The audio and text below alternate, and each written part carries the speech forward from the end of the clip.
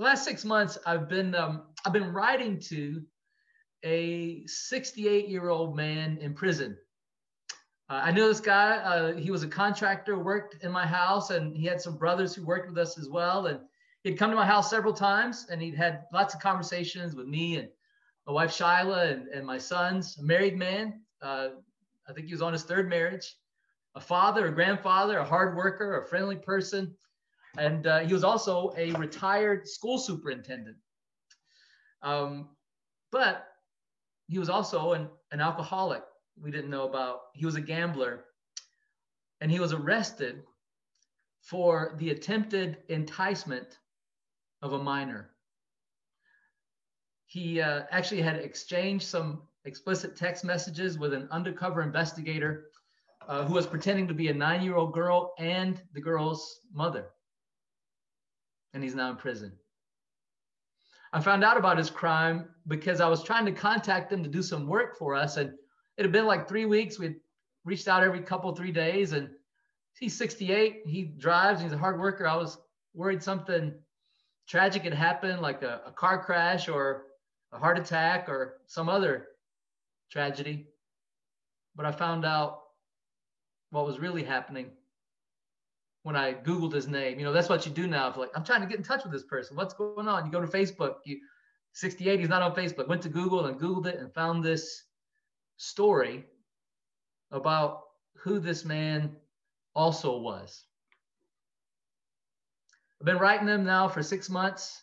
And when he wrote me the first time, he understood in part what he had done, but he didn't really have godly sorrow.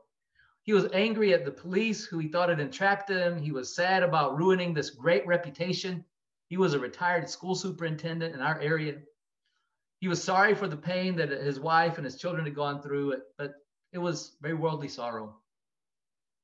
I'm still working one letter at a time to try and crack his heart.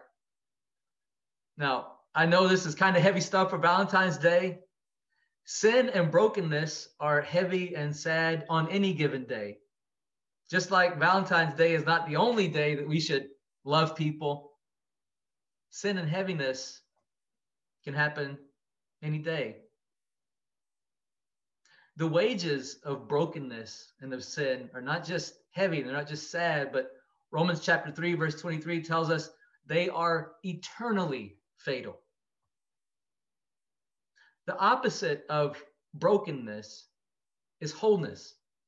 And the only way to reach wholeness is to reconnect the broken pieces.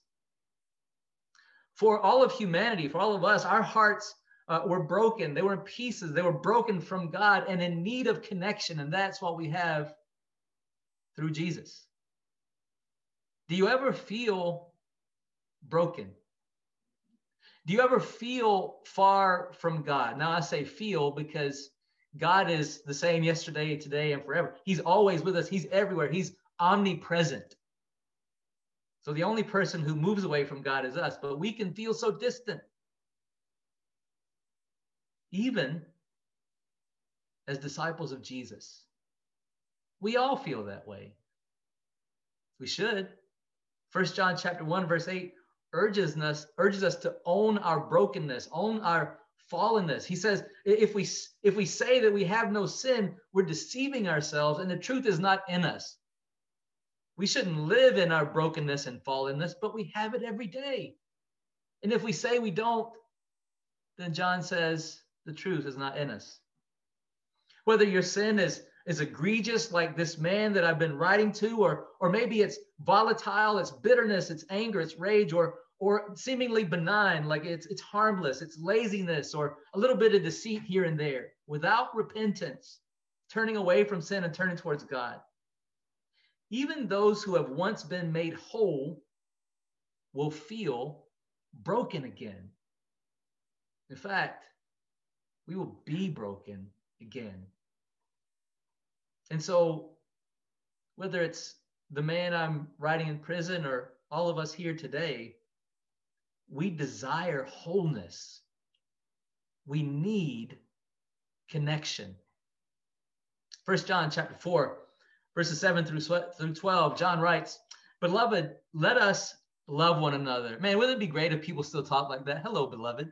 When Shyla gets home today, I'm going to say, hello, beloved. Beloved, let us love one another. For love is from God. And everyone who loves is born of God and knows God. The one who does not love does not know God, for God is love. By this, the love of God was manifested in us, that God has sent his only begotten Son into the world so that we might live through him. And then in verse 10, in this is love, not that we loved God, but that he loved us and sent his Son to be the propitiation, the atonement for our sins. Beloved, if God so loved us, we also ought to love one another. No one has seen God at any time. If we love one another, God abides, he lives in us, and his love is perfected in us. You know, the Apostle John is called the apostle of love. 3 different times in the Gospel of John, John refers himself in the third person as the disciple Jesus loved. And First John here is a love letter. It's how to love and how to be loved, beloved, by God. It's how to be connected. It's how to have the wholeness that we really want. Today's sermon is called Connection. And point number 1 here is love one another. Love one another. How many times have you heard that as a disciple? Love one another. Well, not often enough.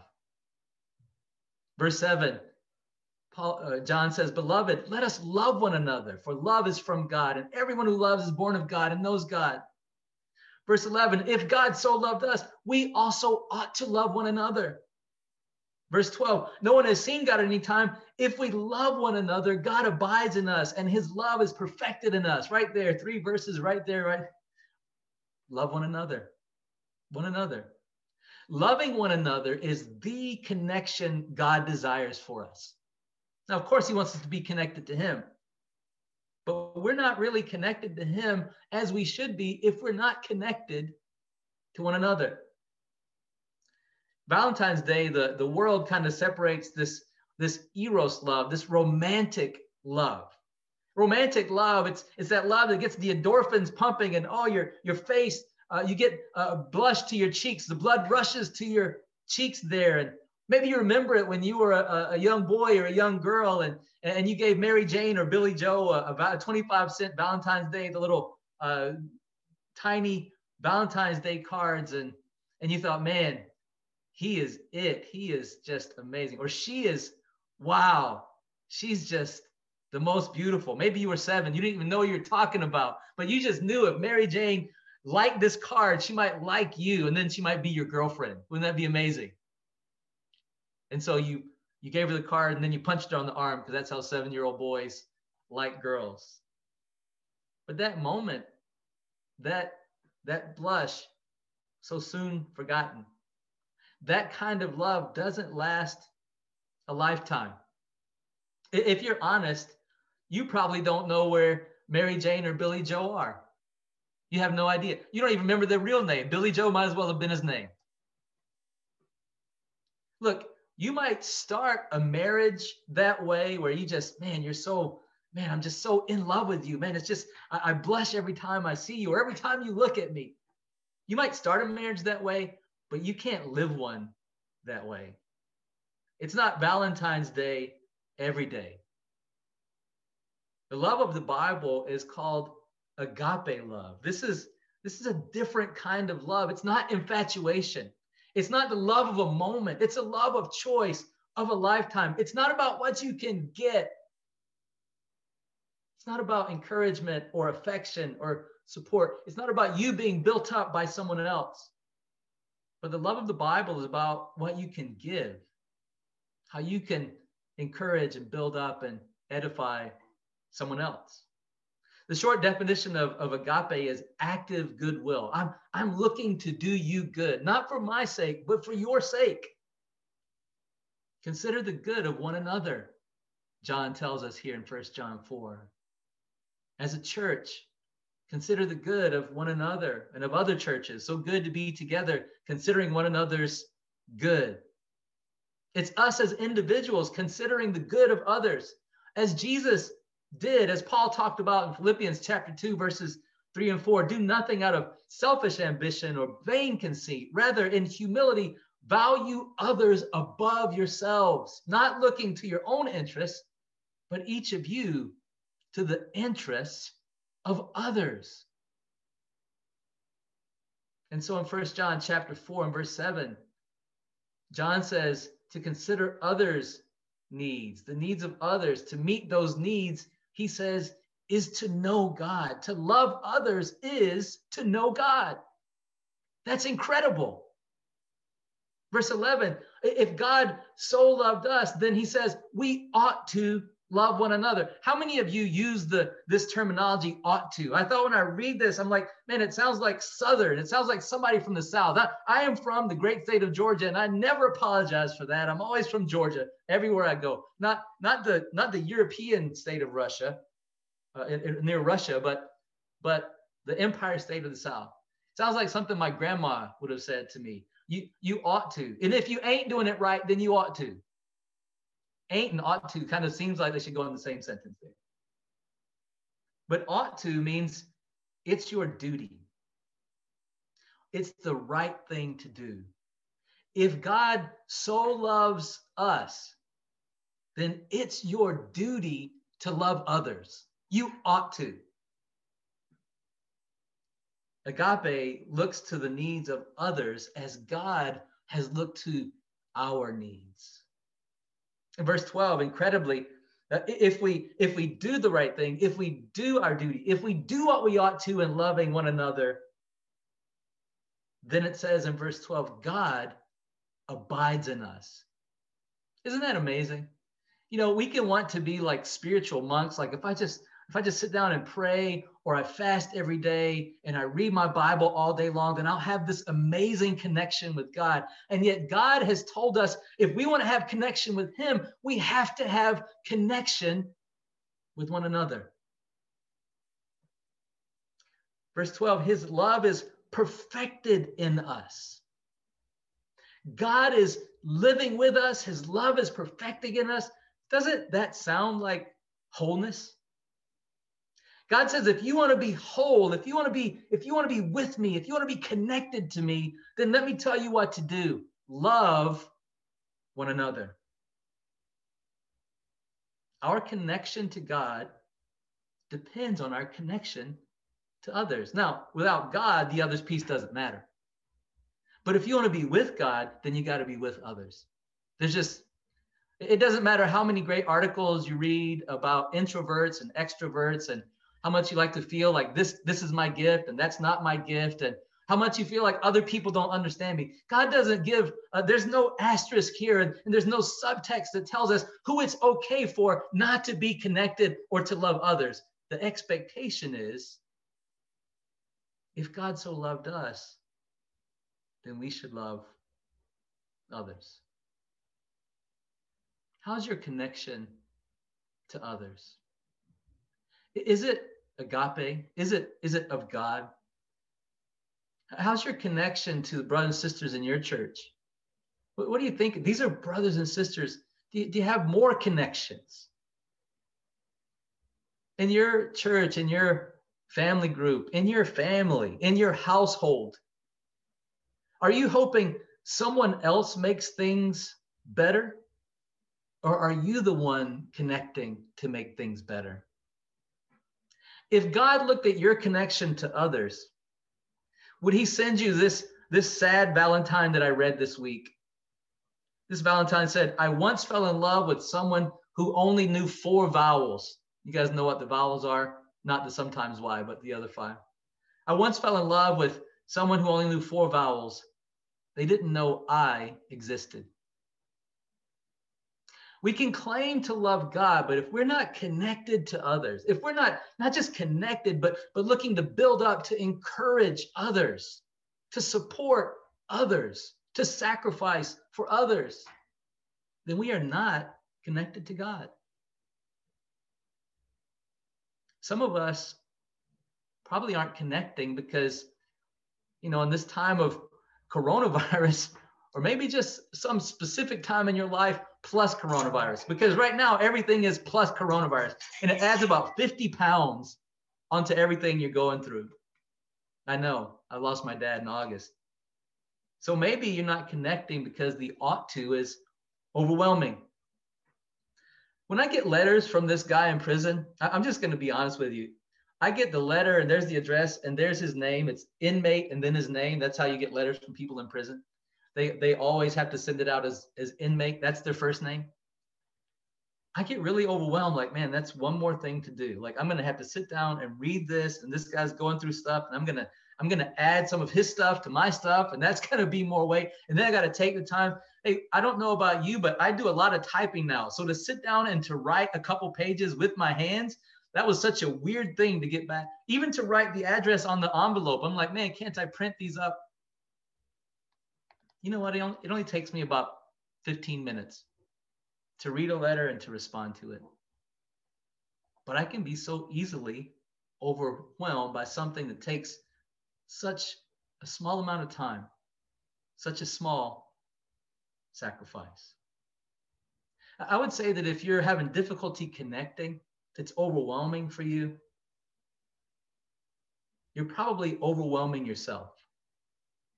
Now, maybe it is overwhelming. That's for you, and maybe you talk about somebody else, but you're overwhelming yourself. The thing that overwhelms you and connecting to others, you probably think you're going to be on the phone for an hour, and it's probably 10 minutes. Just, hey, how's it going? And who's going to talk longer than 10 minutes? If you're a brother in here, it might be 5 minutes. I don't know.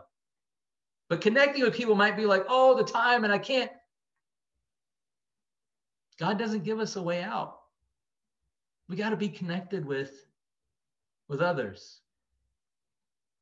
Don't make a mountain out of a molehill, a mountain that's going to get in the way of you and God. Because if you're not connecting to people, you're not going to feel the wholeness that God wants you to feel. Now, what is that wholeness about? It's not a good feeling all the time. Sometimes it's encouraging. Sometimes it's building up. Sometimes it's painful. That's what it is to be God. God was in pain when Jesus died on the cross. That was the ultimate connection he ever could have made with us, and it cost him everything. Point number 2 is be loved. Love one another and be loved. Maybe we're not connecting with others because we're disconnected from God. Now, I'm not saying you're not reading your Bible and praying. Maybe you're reading your Bible and praying. I'm a disciple. Disciples should read their Bible every day and pray. But is your heart connected with God? Are you loved? Or are you trying to give God something that you're not receiving enough of from him? Not that he's not giving you enough, but you're just disconnected from him. Be loved. Being loved by God is not about Bible study and prayer. Those are how-tos of understanding God and his connection to us and our connection to him. But sometimes you just got to sit down and not think about how to connect to God, but why should I connect to God? Just a couple minutes here, we're going to have communion. Our brother Oral is going to pray for us. But if you're going to be loved, you got to sit down and think about, why do I need to be connected to God? Verses 9 and 10 here, John says, by this, the love of God was manifested in us. And this is how God showed his love for us. That God has sent his only begotten Son into the world so that we might live through him. In this love, not that we love God, but that he loved us and sent his Son to be the propitiation for our sins. I love verses 7 and 11. Verses 7 and 11, beloved. You know what that means? If you went and look what the Greek is there, it's those who are loved, let us love. We cannot love unless we understand that we are those who are loved.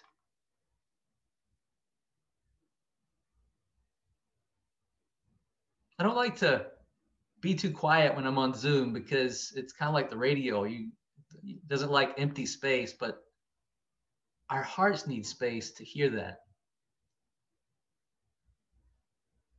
Those who are loved, let us love. Do you know that you're loved? Now I'm talking to people who have been, Christians as long as 30 something, 40 something years in this room. But do you know that you're loved? On any other day besides Valentine's Day, if you're married, do you know your spouse loves you? My wife is not here with us right now. It's a sad one. I love waking up and giving her card, and I got some flowers for her, and she's on the road from Baltimore. Just seeing her in that clip there singing with David, man, I love her, and I always remember that she loves me. And the more often I think about how much she loves me, the less difficult my work of loving her feels to me. That's what your relationship with God is meant to do for you. To let you drown in his love, that he would let his son die for you, that you would remember that every day. And that would change your heart. That's why we take communion on Sundays. It's not because this is the time of service where we take communion. I don't like that. You need to take that time every day. Drown in God's love. You are beloved. God loves you. He loves you so much that he let his son die to atone for your sins. How does that make you feel that God loves you? That's what I wrote this guy in prison the other day. I said, on this Valentine's Day, inmate, sinner, fallen, did you know that God loves you? Maybe it's easier for some of us to feel like, man, God loves that prisoner, but he doesn't love me. You are beloved. How does that make you feel that you're loved by God? Some of us in this room just feel washed by it, like, oh, God, thank you. Some of us feel like we deserve to be loved by God. Some of us are scared to death to be loved by God because that means I need to change my life because God is so amazing. That's right. Why does God love us? Verse 8, God is love. That's who he is. God is love. Now, there's justice and there's punishment for sin. All that is true, but that's not because God doesn't love people. That's because people choose not to love God. God is love. God is active goodwill for you. God is active goodwill for me. God is active goodwill for everyone in this room. God is love, and we can't change him, and we can't change that. He loves you. And that's what you have to wrestle with in your connection with others. Not that it's hard for you to love others, but do you understand God's love for you?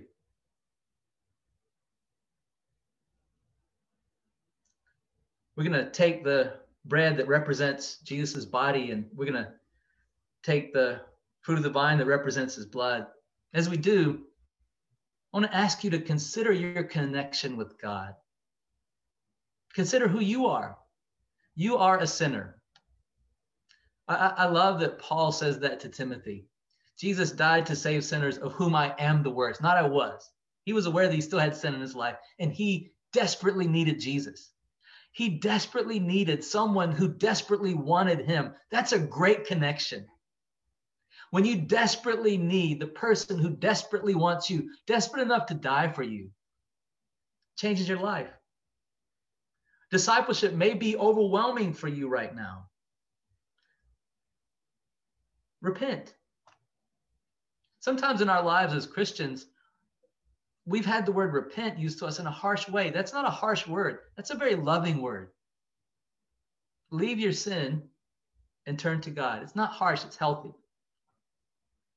The ought tos may be difficult for you right now, but I want you to, as we take communion, just marinate in the God who knew you and loved you, not just before you were born, but before time began, before you ever even came into existence. He knew you and loved you, and he wanted you to know him. The God who let his son die for you, whether you wanted him to or not because your sin demanded blood, and God was willing to pay it through his son. Sometimes when we have active sin in our life, we don't take communion. And if that's where you are, that's where you are. But I want to encourage you, if you have active sin in your life, repent. Repentance is not something you do later, it's something you do now. And if you really want to change, take communion and let it mean something to your heart. God wants you to be connected to him. I want you to connect with God, and that connection is meant to drive our desire to be more of who he is, to be love. When we understand that he is love, we want to be love.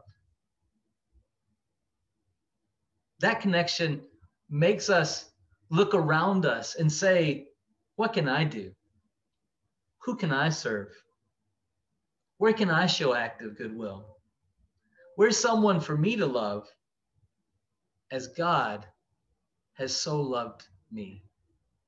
Brothers and sisters, let's really give our hearts to God and think of him as we take communion.